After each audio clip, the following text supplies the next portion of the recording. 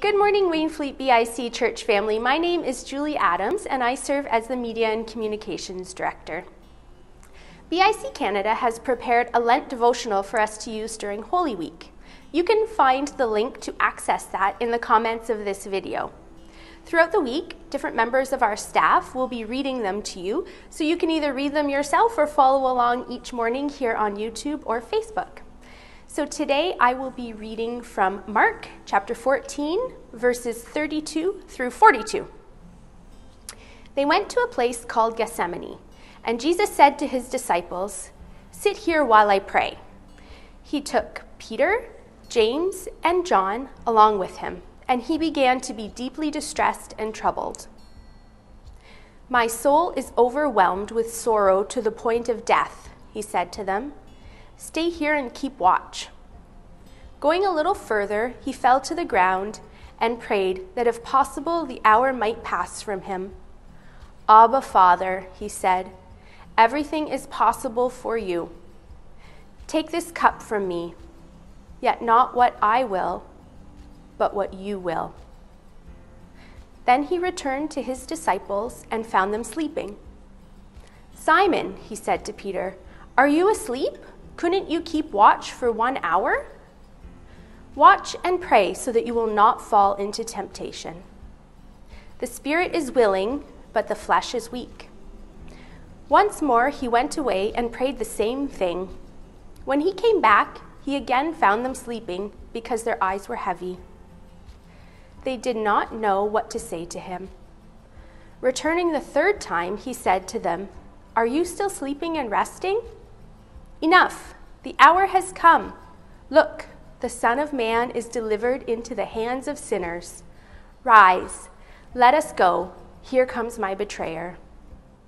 Our holidays or holy days often remind us that love can be captured in an image. Love is Jesus, our Saviour, stumbling under the weight of the cruel cross on which he will be brutally tortured. And at Christmas time, love was Jesus stepping down from glory into the bleak struggle of humanity. But here in Gethsemane, this is love. Here is Jesus, overwhelmed by distress and fear, literally buckling under his own anguish. Here he straddles the threshold with desperate, whispered prayers. Jesus clutching at the neck of his Papa, while the story marches on toward a loss that we, the readers, clearly cannot fathom. What will be taken from him will be replaced with isolation, oppression, pain, and death. The opposite of everything he is and came to be. Here is where we, followers of this same Jesus, are compelled to imagine the horror and through good being handed over to evil, of the darkness of sin descending on the one who is uniquely sinless. What a mystery. God in agony, devastated by an anxiety and a grief so severe that he felt as though he might die from it. We are perplexed, even disturbed, by seeing our God this way, beside himself, overcome, weak by human standards. But this is the way of love. Here is where Jesus, the one who commanded the wind and the waves and all the powers of darkness, lays down all control and all power, confessing that even now the plan can be changed, but that he will not choose to abandon it. From here, we know the story well.